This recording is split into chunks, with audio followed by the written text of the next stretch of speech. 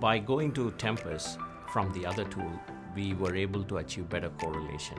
And because of the better correlation, we were able to push the PPA on Innovus, and that PPA improvements came because of the accuracy between Innovus and Tempus. What would you really look into when you're doing FinFET nodes is to get answers as early as possible for the critical items, right? In FinFET nodes, these turnaround times and the fixes at a later stage are going to be very challenging. So you need to have a tool flow, tool set, which gives you those answers accurately and as early as possible in the flow, so you can react better.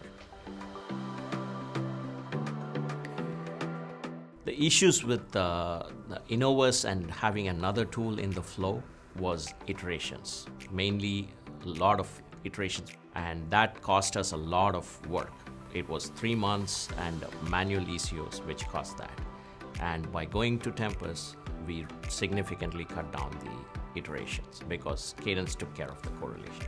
In FinFET design, it's all about the physical aspects of the design. You could have a good design, but if you don't do the physical design properly, you might have a bad design at the end. So correlation between Innovus, Tempus and Quantus gives us that edge basically. So we were able to achieve better PPA, push the envelope using this correlation activity basically. The two reasons we switched to Tempus was the reduction of iterations in timing closure. With the other tool, we were having a lot of iterations going from place and route to STA. And when we moved to Tempus, we were able to reduce the iterations significantly and reduce the time to tape out. And because there was tight correlation between the Cadence place and route tool, Innovus and Tempus, we were also be able to get better accuracy on the timing closure. So these were the main reasons why we switched to Tempus. We started using Tempus from 40 nanometer, and we've used it in 40, 28, and 16. And we are going into the next generation of FinFET with Tempus, and we have enough confidence because of the previous 3 generations of tapeouts we have had. So we are going into 5 nanometer with Tempus, and we have enough confidence on the timing closure aspect of it because of the history.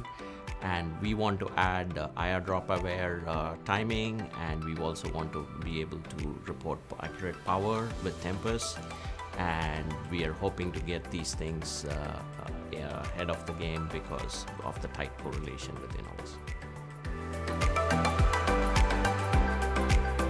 Maxlinear and Cadence have had a great relationship from when we started, and I've been with Maxlinear for some time now, and whenever I needed the critical support, whenever I needed something, even if it's Friday evening, I can rely on these guys, call them, even on weekends, to say, hey, I have a crisis, can you help me out? And they always give me a quick temporary solution, and they work on it and turn around fast and give me a permanent solution. And that's put a lot of comfort in supporting my design teams.